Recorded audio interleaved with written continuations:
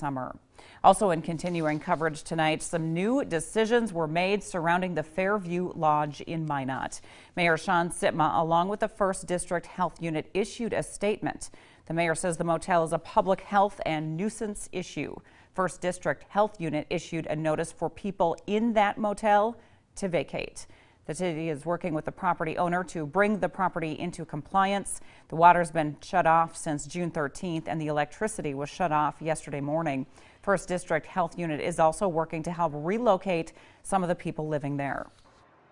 We're also aware that the North Dakota State Fair is coming up. Our goal is to have that property and those nuisances abated by and before the North Dakota State Fair.